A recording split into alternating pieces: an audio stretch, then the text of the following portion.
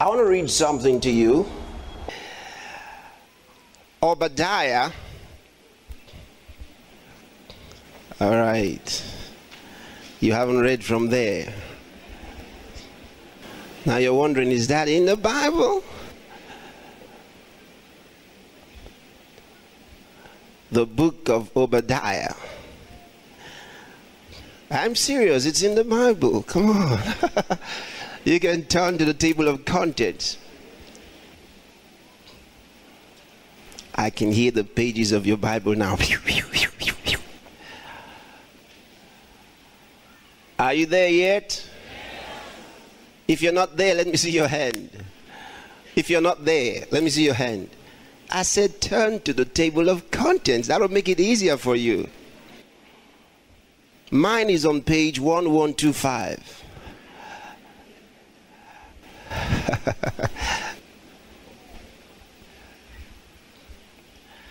Are you there? Thank you. I want you all to read verse 17. Again, one more time. Read it again. All right, read verse 18.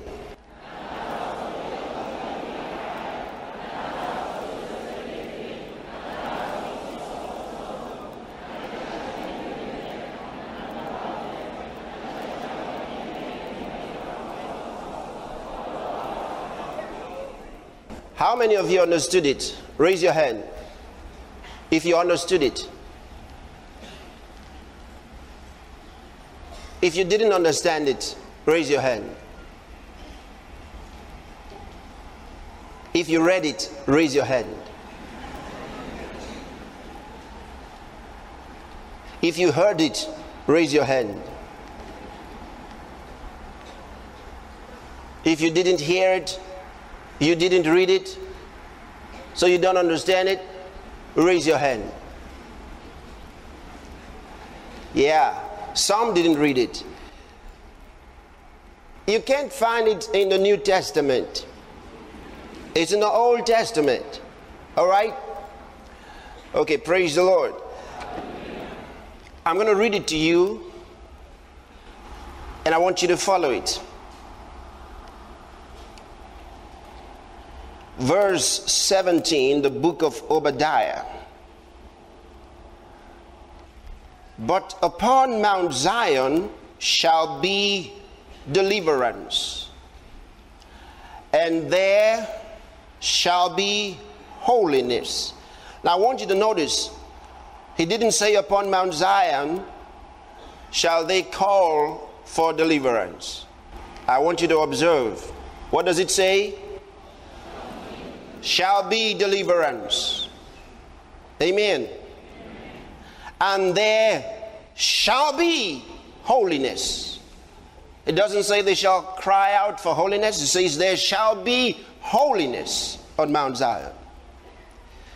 And the house of Jacob shall possess their possessions. He didn't say they shall beg for their possessions, but they shall possess their possessions. Amen. Now, that's not new to many of you. Some of you didn't quite know where it was in the Bible, but you've heard it all your life. But the next verse is very powerful. That's the 18th verse. And the house of Jacob shall be a fire. Say fire. Fire. And the house of Joseph a flame. Now, Joseph is from Jacob. You get it? So he's in the same house of Jacob. Praise God. Yeah, the fire gives the flame. Amen.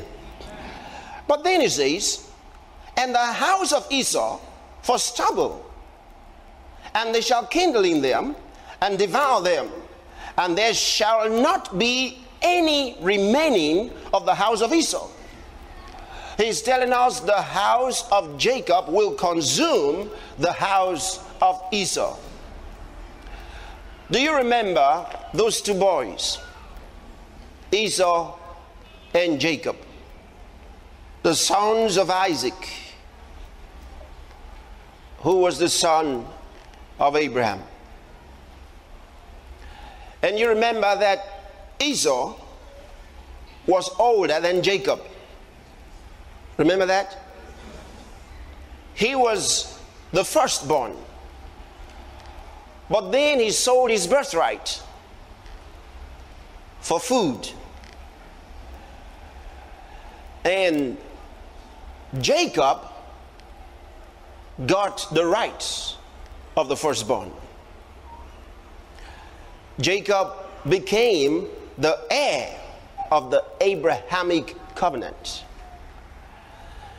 What was the problem of Esau? The Bible says that Esau was profane. In other words, he treated sacred things lightly. He treated sacred things, spiritual things, lightly. And he lost the rights of the firstborn. And he lost his blessings. Hallelujah. Jacob, on the other hand, took spiritual things seriously. He took sacred things seriously. The rights of the firstborn meant something to him. Secondly, the blessing of his father meant something to him, because he knew his father had the Abrahamic covenant. He had heard about it.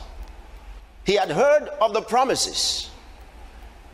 He believed in the Abrahamic covenant, and he became the heir of that covenant. These were two boys, one representing the spiritual house of God, and the other representing the house of profanity that will not take spiritual things seriously.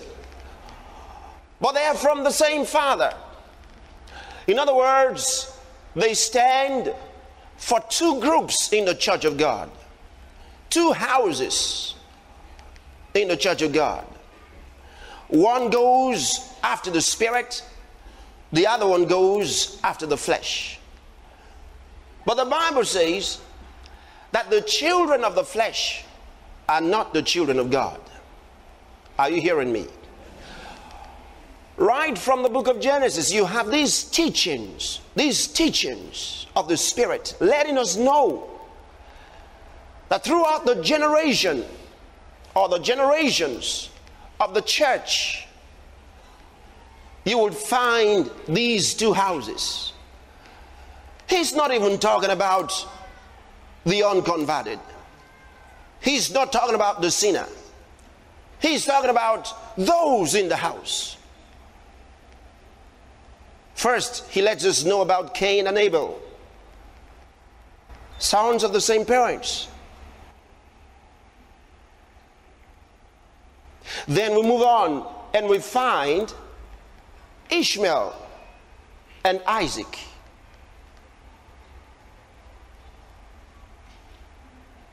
Both of them being sons of Abraham. And as the Bible says, one was born according to the flesh. That means according to natural laws, natural biological laws. Nothing was wrong with that. But the other one was born by promise.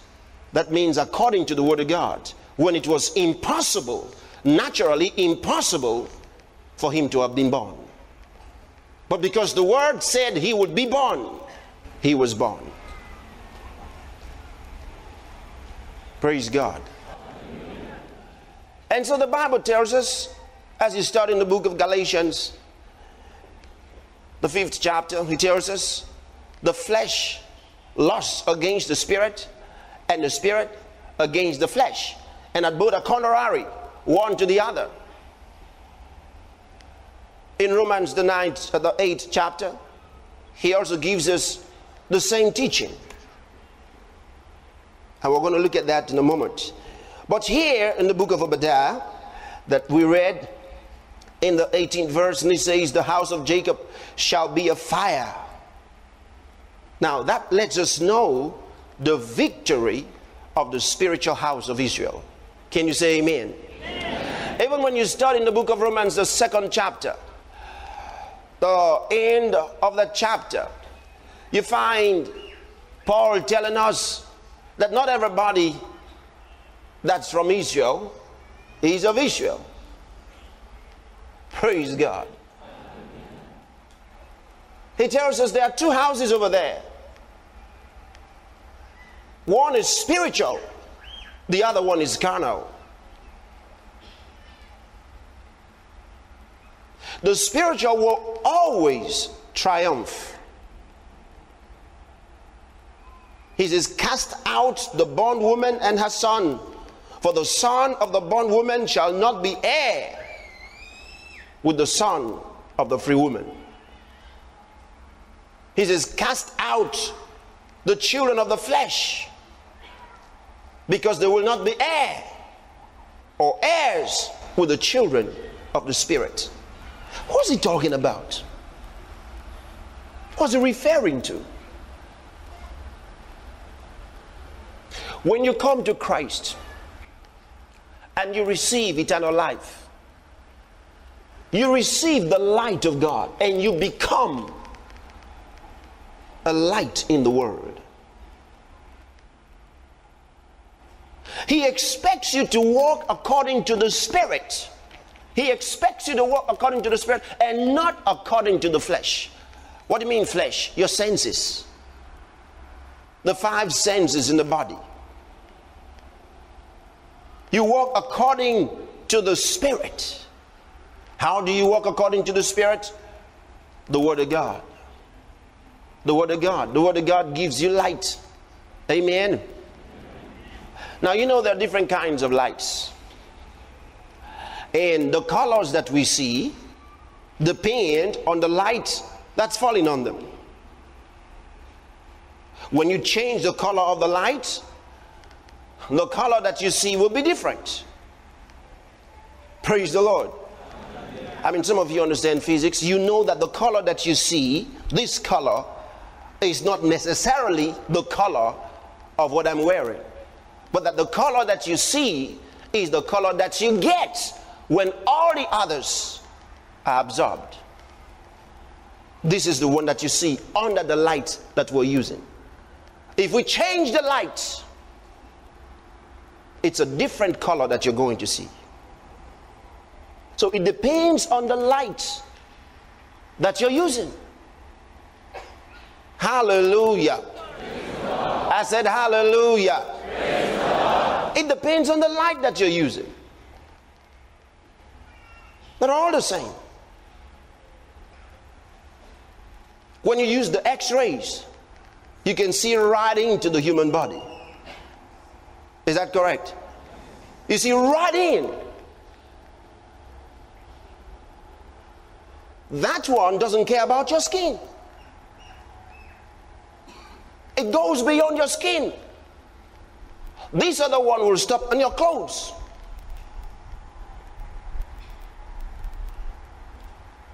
Different kinds of lights will show you different things. If we were to live our lives under the X-rays, I don't know how many of us are going to be so beautiful.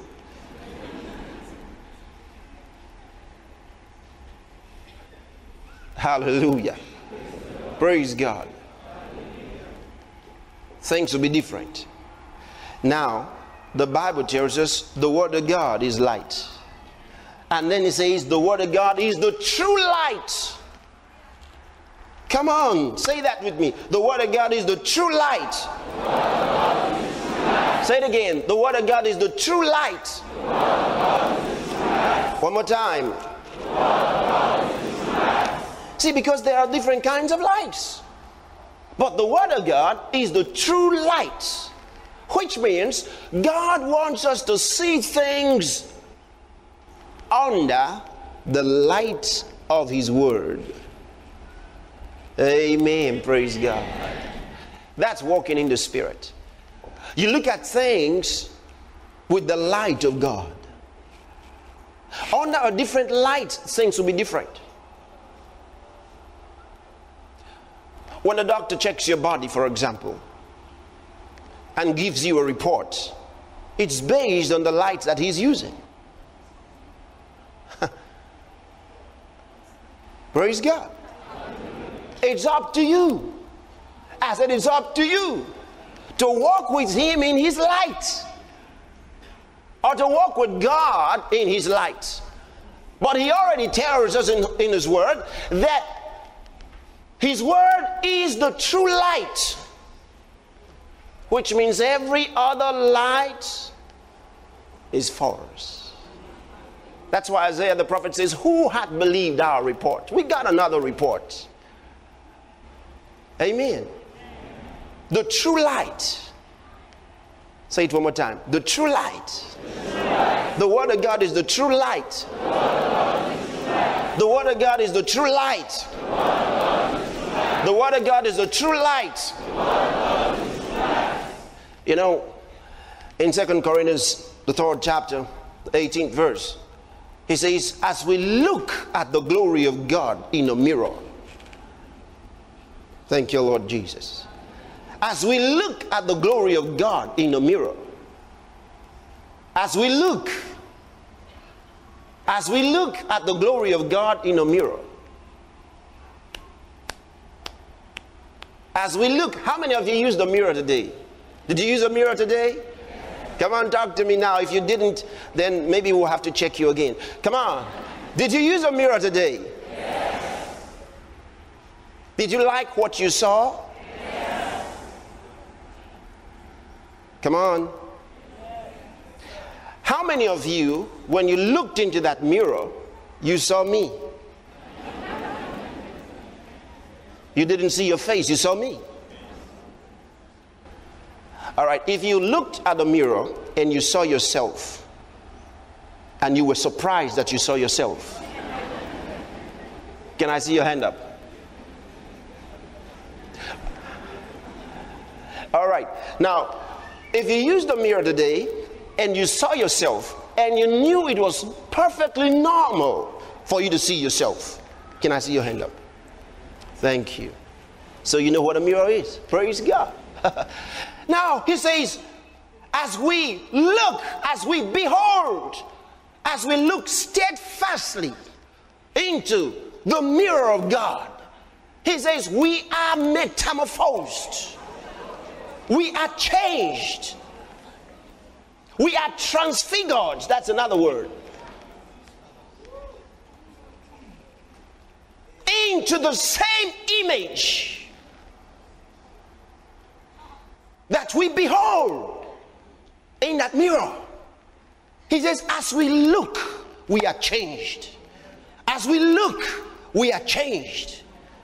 As we behold the glory of God. Now, this is awesome. When it says, as we behold the glory of God in a mirror. Listen. Oh, thank you, Lord Jesus. He says, as we look at the glory of God in a mirror.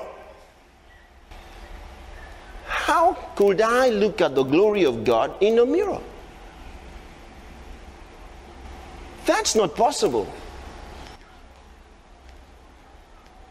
Because when I look at the mirror, I can't see anything but me.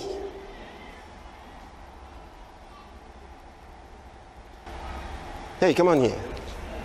Did you get that? When I look at a mirror, I can't see anything else but me. Now he says, as we look at the glory of God in a mirror, what is God telling you? That when you look at a mirror, you see yourself. Now he tells you that that one that you see is called the glory of God.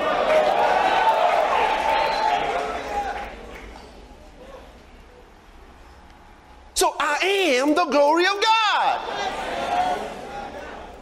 No wonder the Bible says that Jesus Christ is the express image of the Father's person. He's the effulgence of his glory. He reveals the glory of God. Jesus Christ is the very glory of God. Hallelujah. But you know what? He's gone home to be with the Father. And I am here now. I'm his representative. You are his representative. He says you are the glory of God. Well, when you look at you, you say, but I don't look like what I see in the mirror. The mirror is the word of God. For example, when you look in this mirror, this is the mirror of God. Hallelujah. He says you are a new creation. But I don't look like a new creation. I look like what I've always known. But he says, you are a new creation. So I see me in the mirror of God. Well, I think I'm a weak man. I can do nothing. But he says, hey, cheer up. You have overcome the world. How? In Christ Jesus. He says, greater is he that is in you than he that is in the world. He says, I can do all things through Christ, which energizes me. So I'm not a weak man. I have an I can do mentality. How did I get it? By living from the inside, from my spirit. Tell somebody close to you, I know who I am. Say it again, I know who I am. Look at me. Look at me. I know who I am. I know who I am. Say, look at me. I know who I am. Say, watch out, devil. I know who I am. Praise God. Hallelujah. Something more. Oh, glory. Glory. Look at this. Look at that 17th verse one more time. He says, but upon Mount Zion shall be deliverance. Now that doesn't mean that we go to Mount Zion to receive deliverance.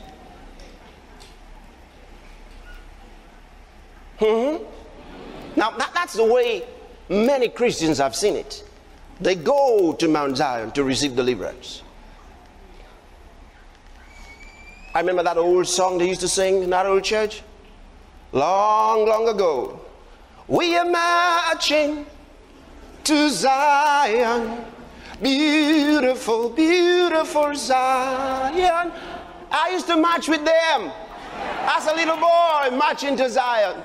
But then I found out when you are born again, you are come to Mount Zion. Found out I was in Mount Zion already. When you're born again, you're born into Zion.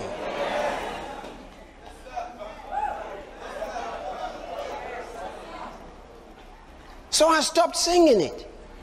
I said, I'm not marching to Zion no more because I'm already in Zion. I found out everybody who said he was marching to Zion was marching out of Zion. Oh boy. Hallelujah. Oh, glory. Thank you, Lord Jesus. Just laugh a little bit.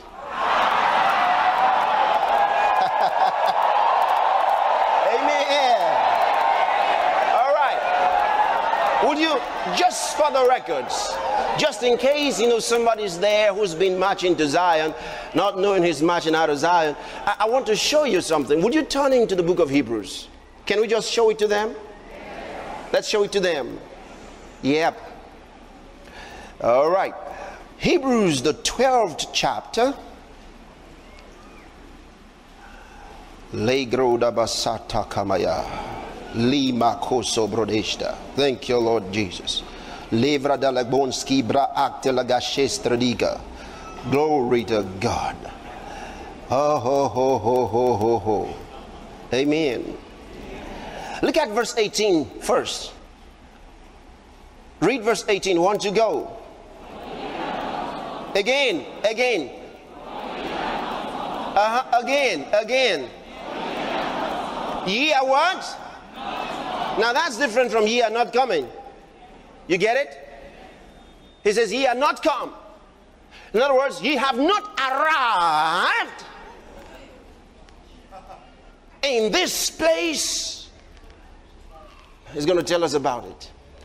Ye have not arrived. He says, hey, you're welcome. But guess what? Where you are now is not Mount Sinai. You're welcome. But you haven't come to Mount Sinai. Welcome. This is not, hey, you get it? Do you understand the point? You're welcome, but this is not Aso Rock. All right? But you're welcome. You have arrived. You have come from somewhere to somewhere. You are here now. Okay, let's read that line again. For what? Okay, go on.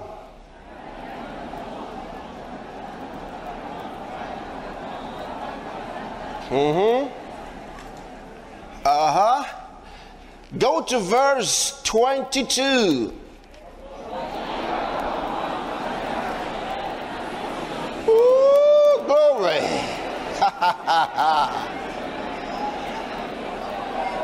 Hey. No, it's too much. Listen, that verse, that whole passage is just too much. Let's read it. Look at it. He says, but ye are come. Ye have arrived. Welcome, sir. Hallelujah. I said, hallelujah. But ye are come unto Mount Zion and unto the city of the living God. Hey, he doesn't say ye are coming. He says ye are come. Ye have arrived. You're welcome. Ye are come unto Mount Zion and unto the city of the living God. The heaven, that's the city Abraham was looking for. You remember that? Bible says Abraham was looking for a city which had foundations, whose builder and maker is God. He wasn't talking about a city somewhere in heaven. It's a spiritual city. It's, ooh, glory. Let's read it. Ye are come unto Mount Zion and unto the city of the living God, the heavenly Jerusalem, and to an innumerable company of angels.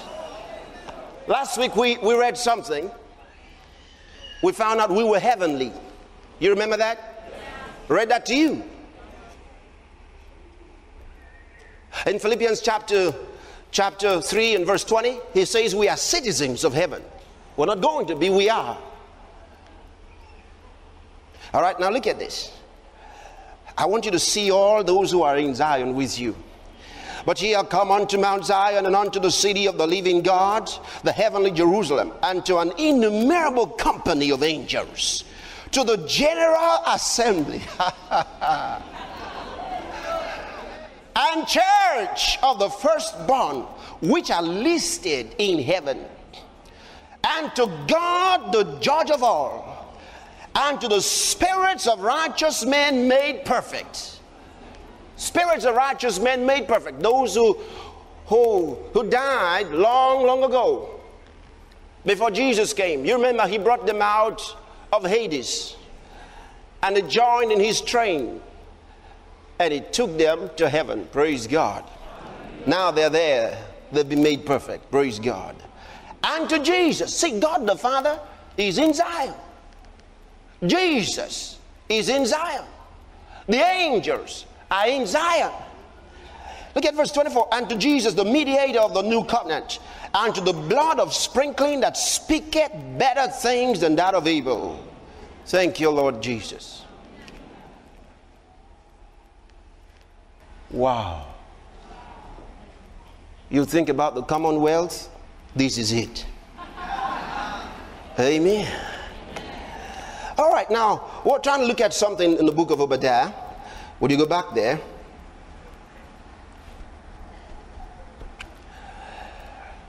He says, but upon Mount Zion shall be deliverance. Now I was telling you, he doesn't mean that we go to Mount Zion to get deliverance. We are in Mount Zion already. And we are not asking for deliverance in Mount Zion.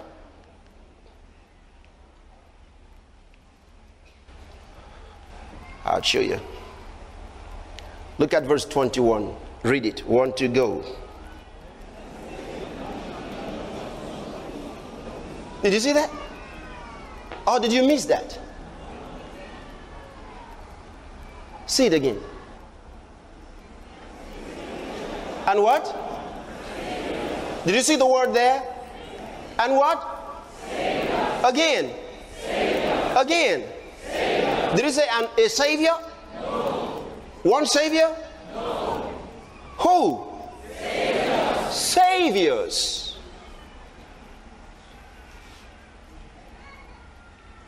There is deliverance in Mount Zion. Those who have not been delivered should come to Mount Zion. We are the saviors.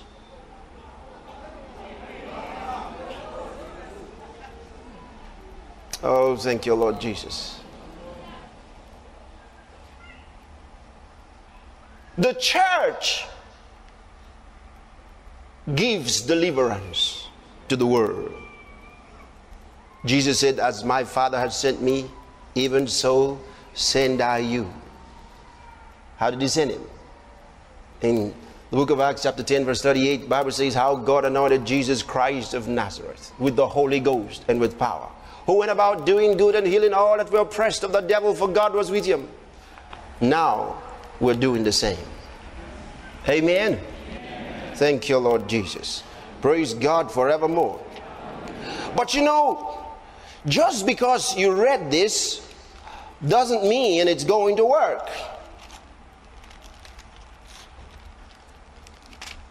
How many of you know just because you read it doesn't mean it's going to work? All right. Turn to the book of Philippians. Have you ever heard somebody say, I know that I am healed, but I just can't understand why the pain is still there? Come on, talk to me now. You ever seen that? I know I'm healed, but why is the pain still there? I've been suffering from malaria for so long, but I know that I'm healed.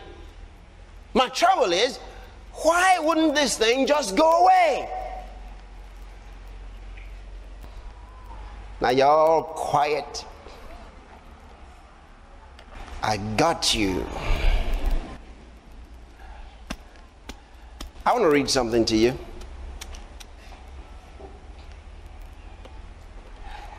Philippians chapter 2, and I'm reading from verse number 12. Or would you read that to me? Verse 12. Want to go.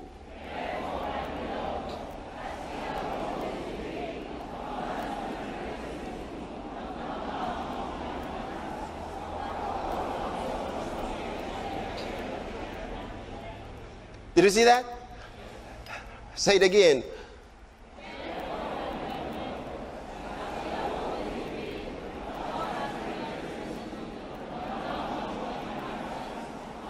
Work out your own salvation with fear and trembling. Now look at it. He says, work out your own salvation. Isn't he talking to people who are born again?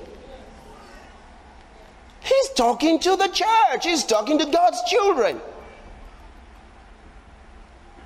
Look at chapter 1 of the same book. Chapter 1. Let's see who he's talking to. Verse 1. Paul and Timothy, the servants of Jesus Christ, to all the saints in Christ Jesus, which are at Philippi, with the bishops and deacons. The whole church, with the bishops and deacons, saints of God. Now he tells them, work out your own salvation with fear and trembling, godly reverence. Work out your own salvation. Salvation has been given to you. You are the called of Jesus Christ. You are the saved of Jesus Christ. Yes. But what are you going to do? This thing has to become real. He says, work out. He didn't say pray that God might work it out. He says, you work out your own salvation. Work out your salvation.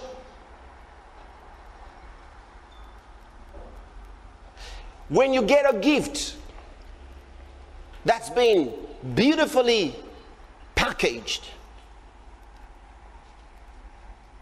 well wrapped, when you get the gift, a lot of times now, this is Christmas time and many of you are going to be getting gifts, all right? And they will come with Christmas wraps, beautiful wrapping sheets.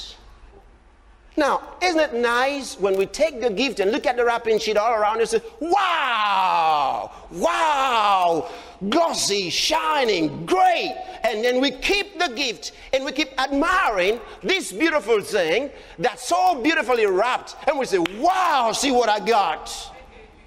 See what I got. Wow. That's the way some Christians are. They got the gift all right, but they're dancing around the wrappers. The fellow who gave the gift to you doesn't have to come to you to unwrap the gift. You work out your salvation now. Tear that thing open. Get rid of the wraps. You'll be amazed. The thing inside is far better than the wrapping sheet. Oh, thank you, Lord Jesus. You see it? You think it's wonderful now. What if you open this thing? No, think about it. Just think about it. This salvation package that you got is wonderful. I mean, look at us when we sing, how great thou art. If we ever get to know how great he really is. You know that song, Wonderful Jehovah, Jehovah Wonderful. How many of you ever heard it? Great. It's coming from the Bible. Wonderful Jehovah. But the word wonderful actually means miracle working. So if the guy singing Wonderful Jehovah knew what he was singing about and realized he was talking about a miracle working God, a supernatural God to whom nothing is impossible, if he actually knew beyond the song, his life would be different. Now we just read this. He said, work out your own salvation, not your uncle's salvation, not your son's salvation, not your wife's salvation, not your husband's salvation. He says, work out your own salvation. Work it out now. Salvation is yours, but it's time to work it out. Hello. Hello. Work out your salvation. Tell somebody close to you, work out your salvation. Work out your own salvation. Work out your own salvation. Your own salvation. Your own salvation. Your own. Your own. I'm working out my own. I'm working out my own salvation. You work out your own salvation. Turn around, tell somebody, same thing. Say, I'm working out my own salvation. You work out your own salvation.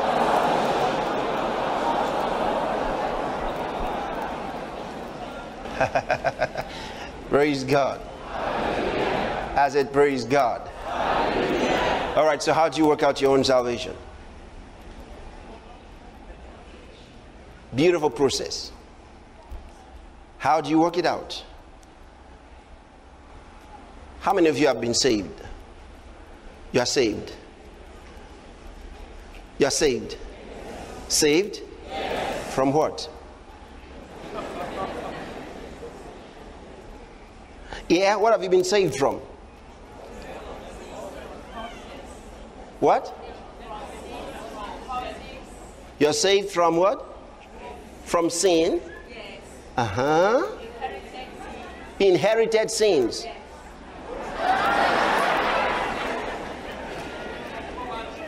Okay, I'm going to say one thing about that, all right? Great, it's good you mentioned it. Yep. From the kingdom of darkness. All right? From carnality. Oh, thank you, Lord Jesus. So you have been saved from all these things, huh? Including the devil?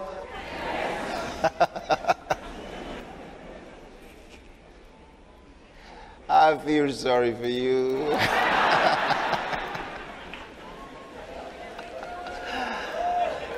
Oh, glory. You know, salvation is a beautiful word, a beautiful, all-inclusive word. It's got to do with all that God does for the human person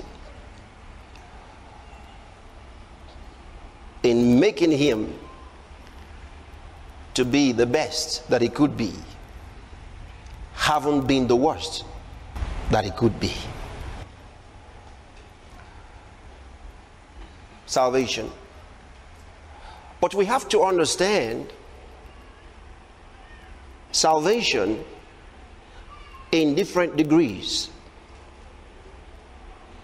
For example, when you are born again, you are not saved from the devil.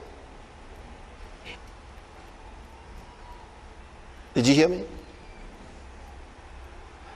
Let me show you this one more time. You know, the Church of Jesus Christ, it'll take a long time to get this, but they will. Amen? I said they will. Praise God. Brother, come. Deacon, come.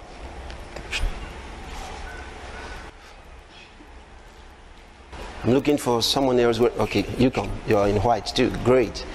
Yes, stay just right there. Thank you. I want to show you something. Y'all looking here? Now, I want you to understand salvation. Jesus came to die for the world. He did not come to die for Christians. He came to die for the world. The whole world. There were no Christians. Nobody could have been a Christian. It was impossible to be a Christian before Jesus died. He died for the world of sinners.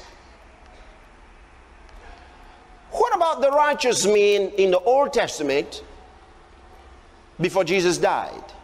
Before he came and died?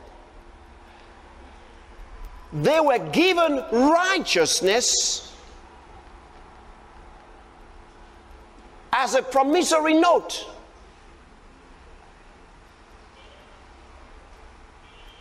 They did not enjoy righteousness.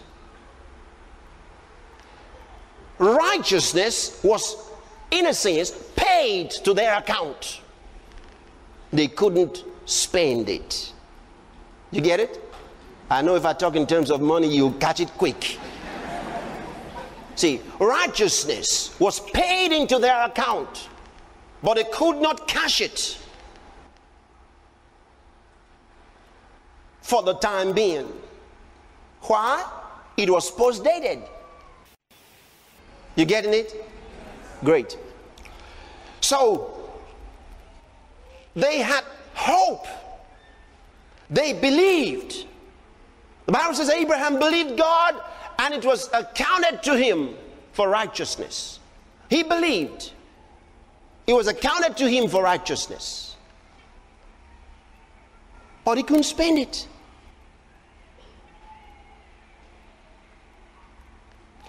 So, when Abraham died,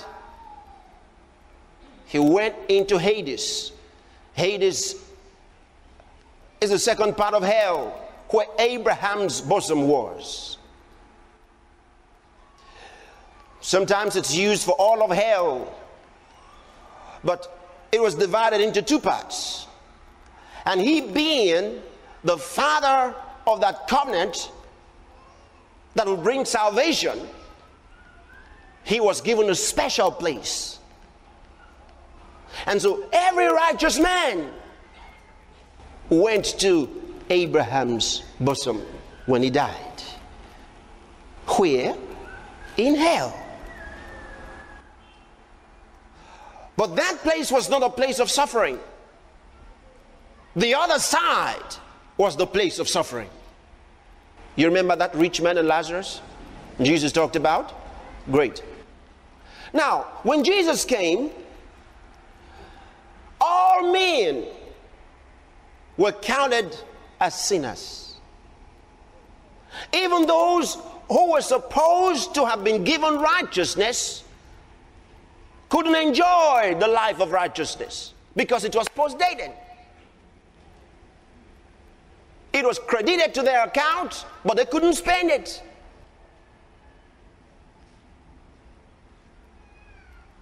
So, Jesus came. The first thing he did was to die for them. How? He took their place. The Bible says he became sin, who knew no sin. He took upon himself all our guilt. Our sins were laid on Jesus. When our sins were laid on Jesus, he went to the cross for us. He died on that cross. When Jesus died on that cross, every man, every woman that was ever born into this world and that will ever be born into this world was on that cross that day when Jesus hung on the cross and died. We all died because he died for us. Then he was brought down from the cross. Now on that cross, Jesus died two deaths. The first death, if you study in the book of Isaiah chapter 53 and you read verse 9, you'll find in the Old King James Version and many other versions, the word death is in plural, showing that he died two deaths. The first death occurred when he cried out, Eloi, Eloi, lama sabachthani. My God, why hast thou forsaken me? Spiritual death is separation from God. And Jesus died spiritually. If he hadn't died first spiritually, he never would have died physically. So he died spiritually until he gave up the ghost. That was the second death. Now, watch this. This is very important. When that happened to Jesus, every man in the world was free. Free from all sin.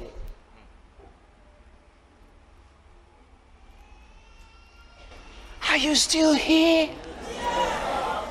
I want you to understand this. This is so important. Some of you are in LMC, all right? This is good for you. You've got to catch this, all right? Those of you in Love World Ministerial College, catch this quick. When Jesus died on the cross, that was what saved everybody. He didn't need to be buried for man to be saved. When he died, he suffered that cruel death on that cross. First, the separation from God. Secondly, the physical death on that cross.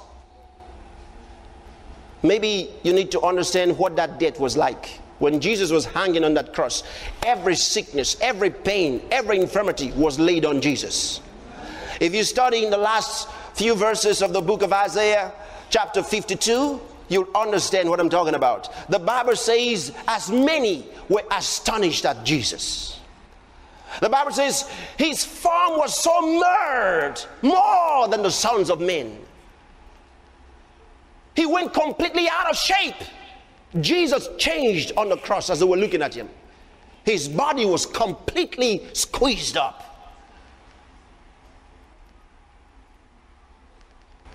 And when you study in the New Testament, when they left there, they smote their breasts in shock at what they saw. Praise the Lord. So the death of Jesus, look at this. Here, I want you to take these two men as one man, all right? Great. This is one man. Jesus died for the man. Now he's saved. He's a saved man. He's a free man. Hallelujah. He's a free man. Jesus has died for him. Jesus has borne his sins away. So he's a free man. Now he can walk away as a free man. He's free from sin. But you know what?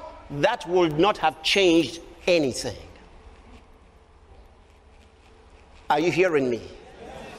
He would have continued to sin again and again.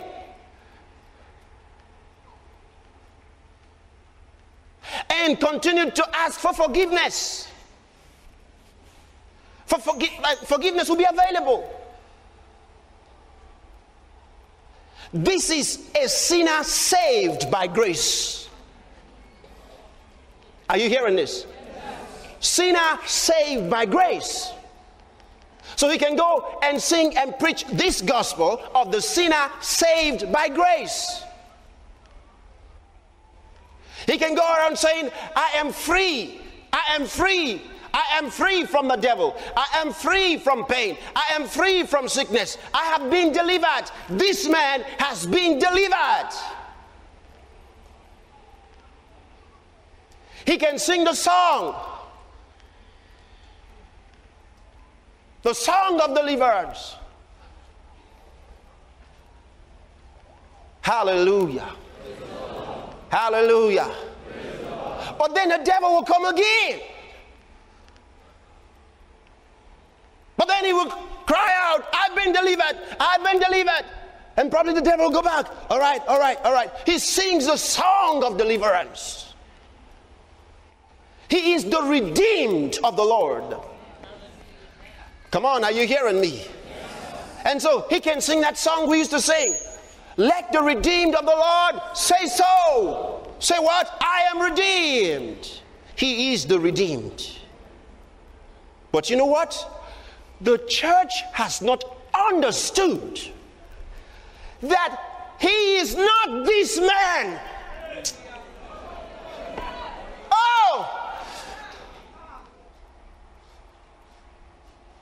As good as the songs are, as good as this deliverance is, as good as this wonderful, wonderful redemption that God is, he is not that man. The church is not this man who's been delivered. But this is the gospel that most of the church world knows. Why is it so?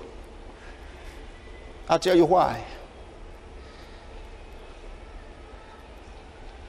Let me give you a little illustration. Many years ago, when the late Archbishop Benson Idahosa was taken to court, for contempt of court. I don't know how many of you knew about that case, but I was in that courtroom every session of the court except the first day, and there were several sessions. Why was he taken there? Several things. But the main case now that had to do with the court contempt was this. The court issued an injunction restraining him from being made the Archbishop of Church of God Mission, the church organization that he was heading. The court said he should not be made the Archbishop because some of the leaders were in disagreement with that and they sued him to court. Now listen.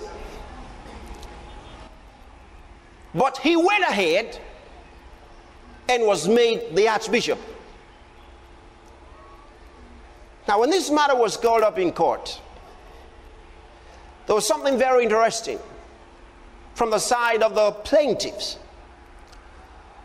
The lawyer stood up and said some things. He said, bringing out the constitution of the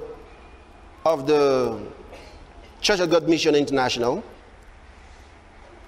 he wanted the court to declare null and void the man's enthronement as the Archbishop. And one of his reasons was this, that according to the Constitution, before you can be made an Archbishop, you would first have been made a bishop. And that this man was never a bishop. Now hold on. He was smart. As far as the church constitution was concerned, he was right.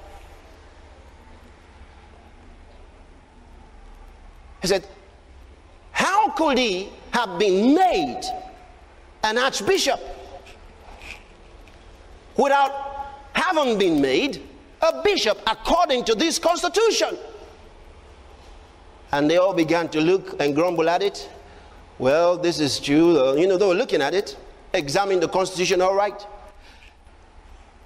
Until the defending lawyer stood up and explained. And they decided to go and look at the tapes. The man on the same day, in the same position, was made a bishop and an archbishop.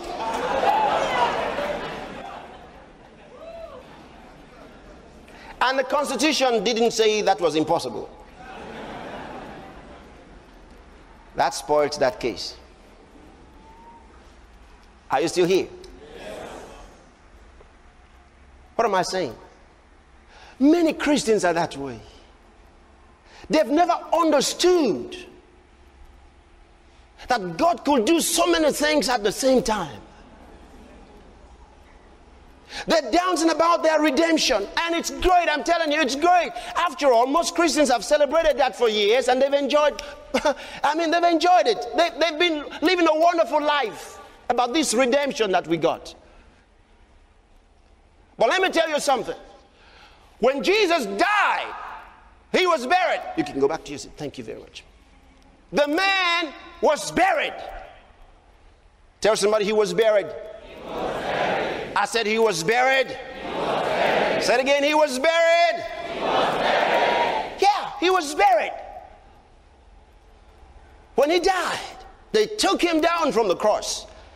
They buried him in the grave. Then he went to hell. Thank you, Lord Jesus. He went to hell. The Bible says he threw off principalities. Why? Because they brought him to hell. He was a captive of Satan. Jesus, I'm talking about your Jesus. This Jesus you serve, he became a prisoner in the house of darkness. Satan got a hold of Jesus. And the devils took Jesus into the prison house of the damned. Why? Because he had become sin for us. Our sins were on him. He was a condemned man. We went free.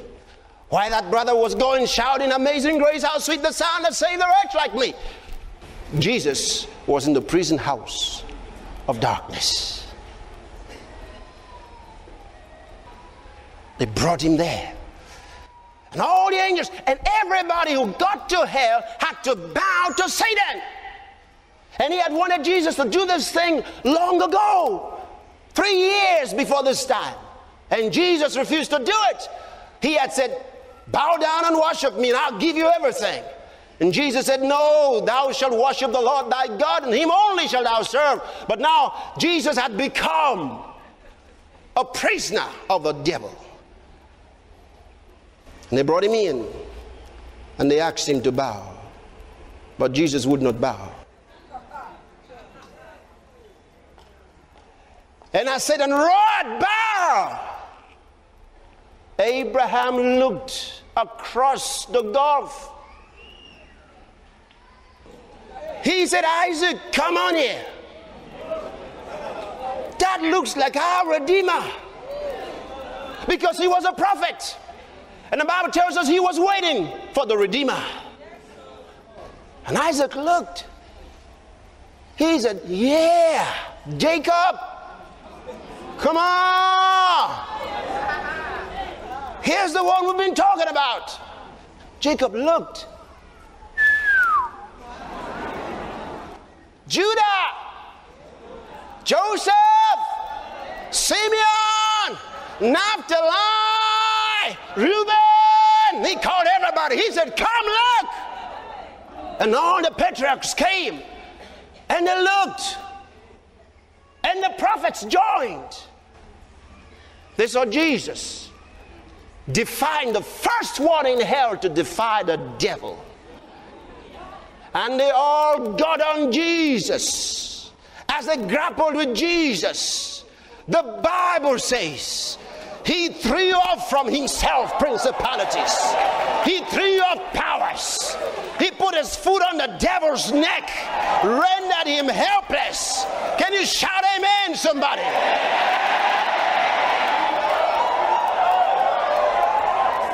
He defeated the devil. The Bible says he took from the devil the keys of hell and death. And then went to Abraham's gates and opened the cells and let them all out. And took the captives in his train. And Jesus sent them into Jerusalem to look at the city that was promised them.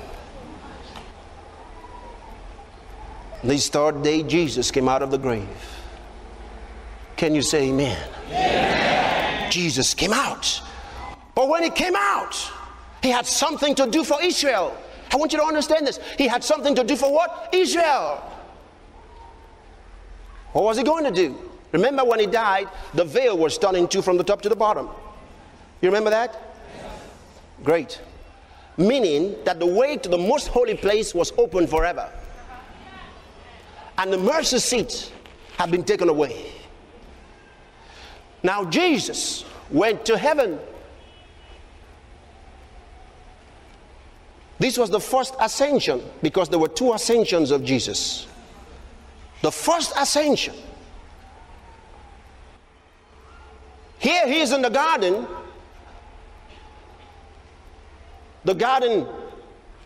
where that tomb was, where he had been buried. And while he's getting ready for this first ascension, Mary comes out. Mary had been looking for him. She had checked the grave, and Jesus wasn't in there. And then she was looking, She saw a man she thought was the gardener. And she said, "Sir, where have you taken his body to?" And she was looking around. And then the man said, "Mary."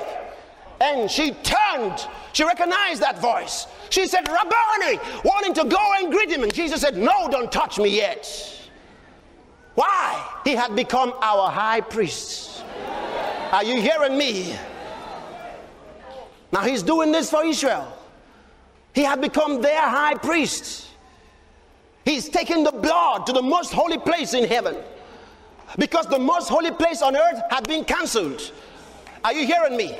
The ministry of the priesthood, the Aaronic priesthood, had been cancelled. That old high priest may have had the long hat or the long cap on his head, but he had been sacked. Are you hearing me? They condemned Jesus to death, but now he has sacked them. And he said, "I've not yet ascended to my Father, so don't touch me yet." Because when the high priest was going to the most holy place, which he did every once in a year, nobody touched him. He said, "But go to Galilee and tell," glory. He didn't say, "Go tell my disciples." He said, "Go tell my brethren, I ascend to your Father and my Father, my God and your God." Hallelujah. And Mary went. Jesus went to heaven and presented his blood on the mercy seat and the most holy place to wash Israel from the broken covenant. Oh boy. Because they broke God's covenant. The Gentiles had no covenant. They didn't break any covenant. The Bible says they were strangers to the covenants of promise, having no hope and without God in the world. They were aliens from the commonwealth of Israel. They had nothing to do with the Abrahamic covenant. So, but now Jesus sets the Jew free from the broken covenant, and his blood is accepted. His disciples are on earth in a room in Galilee waiting for Jesus. Suddenly, the Bible says, while they were gathered together, the doors being shut, the windows being shut, then came Jesus in the midst of his disciples. They saw him. They felt him. Remember, 8 days later, he came again. And this time Thomas was there, who had been absent the first time. And he had said, "I will not believe except I see him, and except I touch him." He said, "I will not believe he's been raised from the dead." But Jesus heard him. When Jesus showed up, he said, "Thomas, come." He said, "Put your finger into my hand." You know why? I want to tell you what Thomas wanted to see. Thomas saw that big Roman nail as they drove it through the hands of Jesus. He knew that if those nails went through the master's hands, you are sure to find holes, not just scars. He said, "Except I see that and put my finger into that hole," he said, "I will not believe. Because I saw that man crucified. I saw him die." He said, "I will not believe." Do you think Thomas was afraid to believe that God could raise Jesus from the dead? No, he knew about people being raised from the dead. Jesus raised the dead, and the prophet raised the dead. But this one was very dead. You get it? I mean, he saw when the Roman soldier thrust a spear through the side of Jesus. Blood and water came out, showing that his heart had ruptured. The man knew it. He said, "There's no way for that man to live again. He's dead. He's finished. I believed he would rise, but when I saw that Roman soldier thrust that spear, I knew he'll never come back." Jesus said, "Thomas, put your finger into my hand. He pulled back his clothes a little. He said, dip your hand into my side. He looked through the hand of Jesus. The hole's right there. Put his trembling hand into the side of the master, pretty ugly and rough. He said, my Lord and my God. Jesus said, because you have seen, you believe. But blessed are those.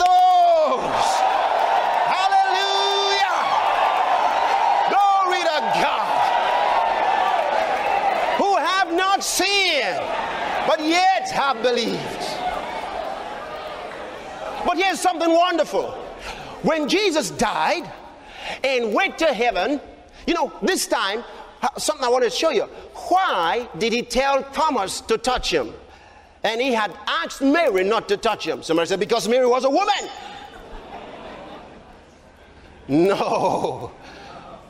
No, he had come back.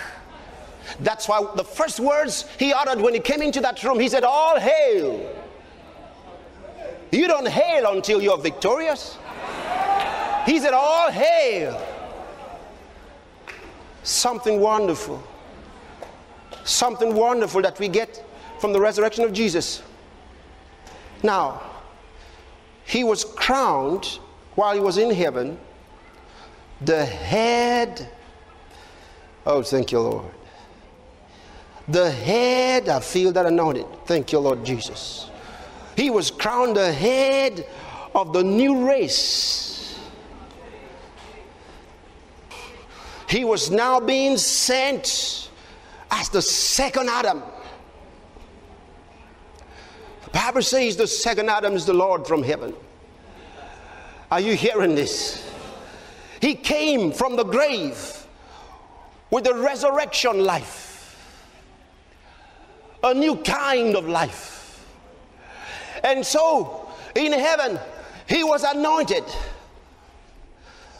Not the Christ of salvation to bring them into salvation, but the Christ that heads up salvation of the victors.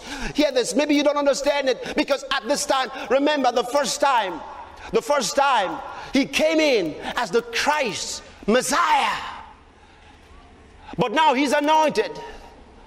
He's anointed. He's anointed in the midst of his brethren. Watch this, because he sent all of those witnesses. Oh boy, do you remember them? He brought them out of Hades. All right, he sent them to heaven. When they got to heaven, they couldn't enter. They had to wait for Jesus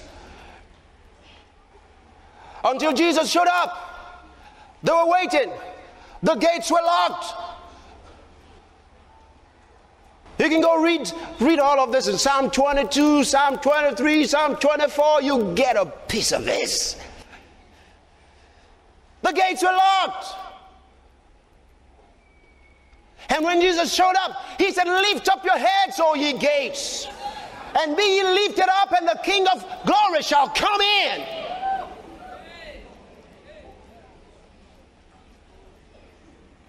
And the angel behind the door said, who is the King of glory? You know why they didn't recognize him? I feel like doing a somersault. I said, you know why they didn't recognize him? My, because he had become a new creation. Hear me, hear me. You know, the first time he came, he was born of the woman. When God raised him up and gave him a new kind of life, when he came out, he said, this day have I begotten you. Thou art my son. This day have I begotten you. That's the day Jesus was born again. He was the first to be born again. When God raised him from the dead, he was the first to be born again. So when he got to the heavenly gates, he said, lift up your heads, O ye gates, and the King of glory shall come in. I heard somebody say one time, no, that was the gate of hell when Jesus was coming out after defeating the devil. I said, no, the word of God doesn't say, and the King of glory shall go out. He says, and the King of glory shall come in. And he said, lift up your heads, O ye everlasting doors. Now the doors of hell cannot be called everlasting doors. For the Bible says death and hell were cast into the lake of fire in the book of Revelation. He said, even lift them up, ye everlasting doors, and the King of glory shall come in. He said, who is the King of glory? He said, the Lord, strong and mighty, mighty in battle. He is the King of glory. Hallelujah. Woo, glory. And they opened the doors for Jesus, and he went in with the saints of God. And before his brethren, he was anointed. Are you hearing me? I said he was anointed. He was anointed. Thank you, Lord Jesus. Thank you, Lord Jesus. Thank you, Lord Jesus. Now, he gives that life to all who believe in him. When he died on that cross, we died in him. When he was buried, we were buried in him. When God raised him up from the dead, we were raised up together with him. Are you hearing me? When he received eternal life as the newborn, we also became the born again along together with Jesus. Now the Bible says we are seated. Oh boy. We are seated together. Brothers and sisters, these are not theories. These are revelations of reality. Are you hearing me? This is the fact of life. The new creation is not the man that was saved from the devil. The man that was saved from the devil was buried in the grave. Are you hearing me? When God raised us up, we were raised together as a new creation, a new species. We don't have an old life. The old man died. The old man was crucified with Christ. Are you hearing me? Now you have a new life. And you are superior to Satan. The new creation is superior to the devil. The new creation has overcome the world. The new creation is not of this world. I said, hear me, you cannot be poor anymore. There is a reason. It is too late. I said, you cannot be poor anymore. Your name is on every house. Your name is on every car. Your name is on every airplane. Your name is on everything in this world. I know who I am. Hallelujah. He has brought us into a large place. The lines are falling unto me in pleasant places. I have a goodly heritage. How in the world could I be poor? How? We are joint heirs with Christ. Not co-heirs, but joint heirs. That means everything that belongs to Jesus belongs to me in the same way that it belongs to him. And we are not sharing it 50-50 or 90-10 or 70-30 or 60-40. It's 100% together and 100% together. Come on, shout amen, somebody. Woo, glory! Hallelujah. So this is a new man in Christ. His songs are different. He doesn't sing songs like I'm redeemed from the devil. He doesn't sing songs like I'm saved from sin. This is a new creation. Romans chapter 6 verse 14 tells him, sin shall not have dominion over you.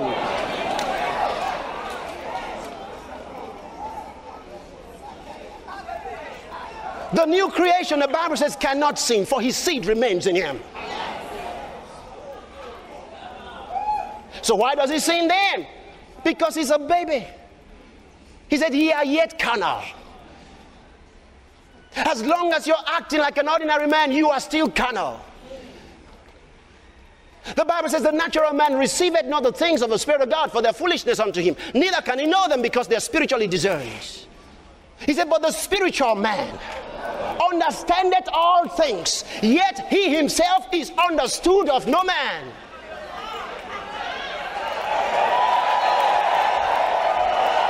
Why don't they understand him? I'll tell you, because it says you are peculiar. There's something different about you. You are the only one who can shout, I got the whole world, when your pockets seem to be empty. Because you walk in the spirit and not in the flesh. No wonder Paul tells us we walk by faith, not by sensory perception. We walk by faith.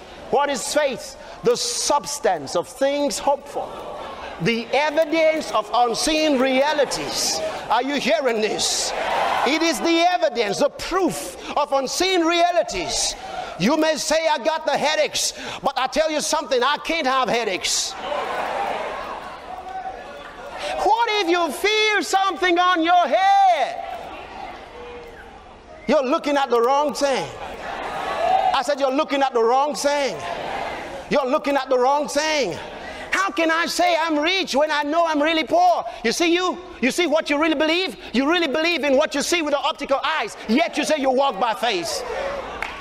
How can you say you really have no money? How can you say you really are broke? How could you be broke if you're the king's kid? Hear me. Hear me. Brothers and sisters, when you begin to live from the inside, are you hearing this?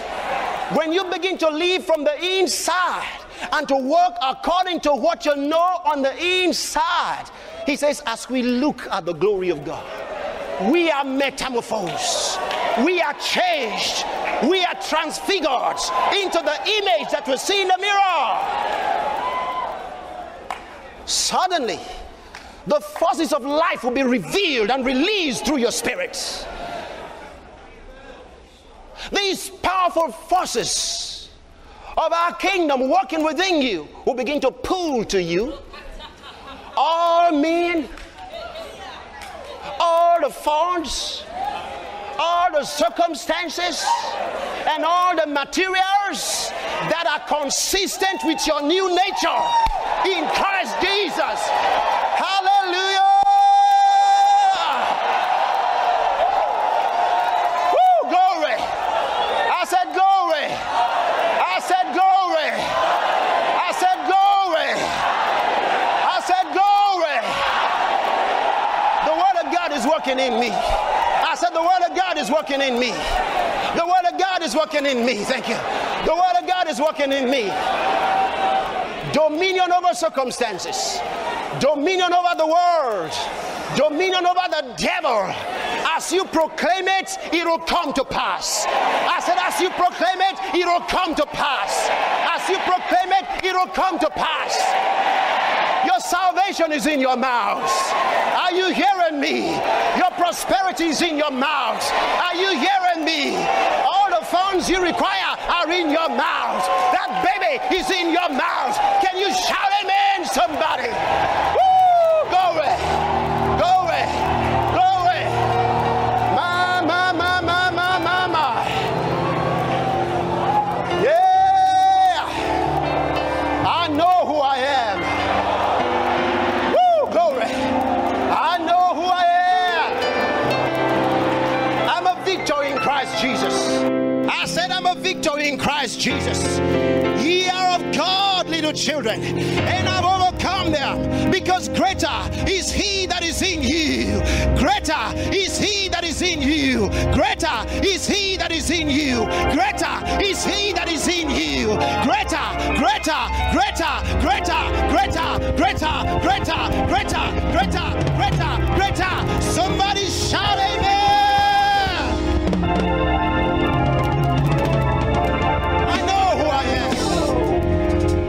Glory. I don't need deliverance. He has made me a deliverer. Are you hearing me? I know who I am. I got divine health in my body. As he is, so are we in this world. Oh, glory. Give him praise.